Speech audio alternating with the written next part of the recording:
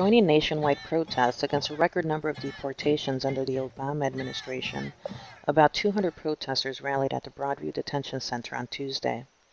The protest was part of a two-day march from the ICE building in downtown Chicago to the detention center. During their march, protesters stopped at churches and held a vigil where they shared stories about relatives who were deported or in deportation proceedings. There's injustices happening in our backyard. Broadview is about 15 minutes away from Chicago, and we cannot believe the kind of pain that this place has caused for a lot of the families that we work with. We ask Obama to stop the deportations now and sign the executive order for deferred action for all. No deportaciones, cueste lo que cueste.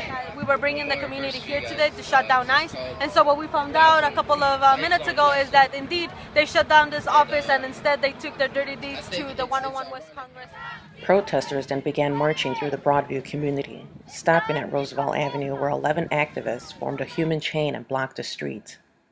The 11 were arrested by police in riot gear and released later that night.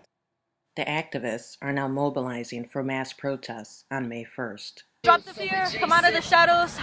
If you're a person that believes in justice and pro-immigrant rights, come out and support.